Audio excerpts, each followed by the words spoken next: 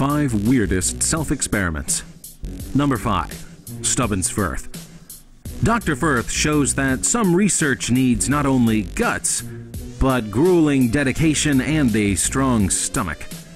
To prove that yellow fever was not contagious, Stubbins poured vomit from a yellow fever patient on cuts on his arms. Then he poured it on his eyes, then in his mouth, ingesting straight from the patient.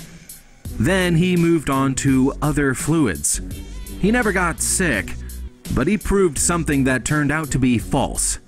Yellow fever is contagious, but only through blood. Number 4. John Hunter. John Hunter believed that gonorrhea turned into syphilis. John Hunter was wrong.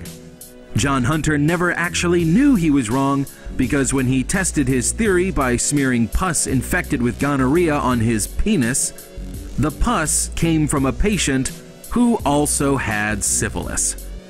The resulting debacle delayed his marriage for years. That's right, delayed, not ended. So all the credit in this case goes to his wife. She was the only one who really tried something risky. Number 3. Lazzaro Spallanzani. Not all experiments involve testing one spectacularly risky thing.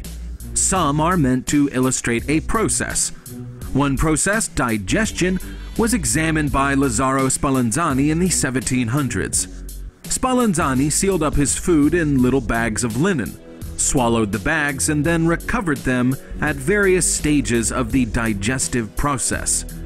By examining the bags' contents after 1, 2, or 3 hours in his stomach, he could see how food was broken down. Number 2. Evan O'Neill Kane. On the 15th of February 1921, as the American surgeon Evan O'Neill Kane lay on a table in a hospital waiting to have his appendix removed, he decided to conduct an impromptu experiment to find out whether it would be possible to remove his own appendix. Kane propped himself up with pillows in order to get a good view of his abdomen.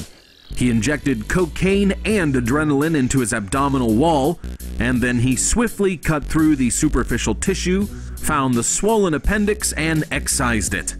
He later explained that he did so to know how a patient feels when being operated upon, and to understand better how to use local anesthesia to best advantage. Number 1. Giovanni Battista Grassi.